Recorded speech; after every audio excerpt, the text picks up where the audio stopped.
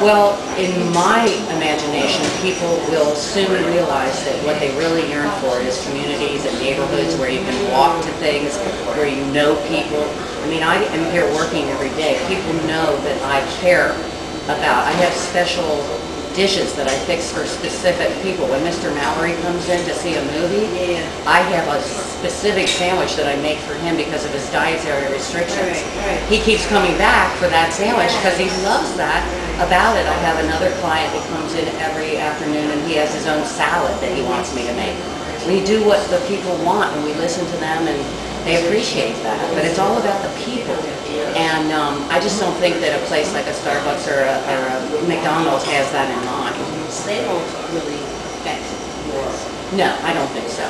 Even if there was, I really truly believe that even if there was a Starbucks right across the street, I would still not be affected.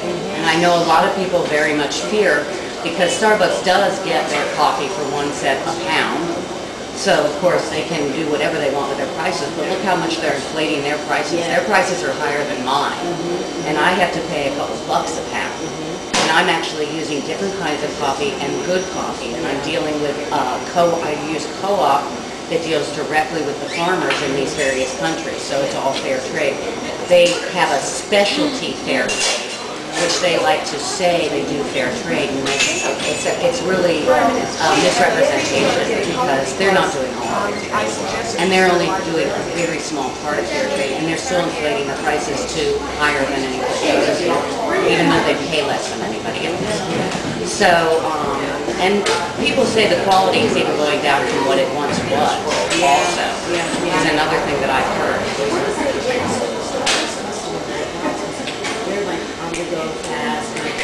Well, and also I think that, say in New York City, where real estate is really high, Starbucks can afford to come in to tell a landlord that they will pay 3 times what the little mom and pop coffee house can pay, so when their lease comes due, of course the landlord is wanting to make that extra money. They'll let the Starbucks go in there. But in the long run, the Starbucks is going to have a short shelf life.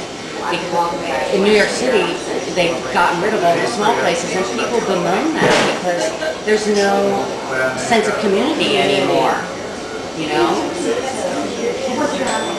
I suppose you probably could. You could try to have groups get together and meet there, but this has happened organically. Groups come to me and say, we want to have a book club, we want to have a movie club, we want to have poetry readings, we want to show our art. This man right here, we have monthly art shows, and he's showing his art this month. Every month we have a new art show. That's like Shake It down in Northside. They had such a great business plan right from the beginning, and they right away put it in their business plan that they were going to take care of their employees, and they right away got the insurance, and nobody who has ever worked there has ever quit. They're all still working there, and it's a great success story what they've been able to develop, and by them being a success because they care about the community and they give back, and they always will because they're from the community, and the people who shop there come from there, and it spreads and it grows, and they've now, Northside is now having more and more of the small businesses, and people are very conscious of that, and that would be probably an excellent prototype if somebody wanted to study an area that was blighted and is now turning into something very real and very on a human level.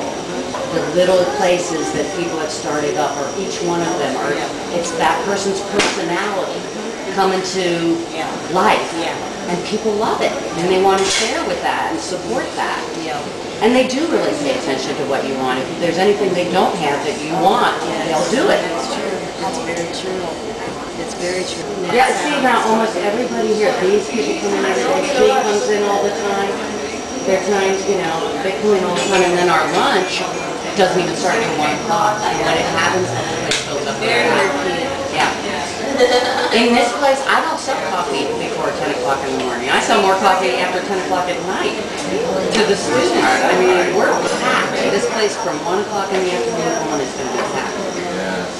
And so it looks like everybody's on a vacation or something. It's like fairyland, But I mean, students have a lot of time, of course. But it's a different energy. Yeah.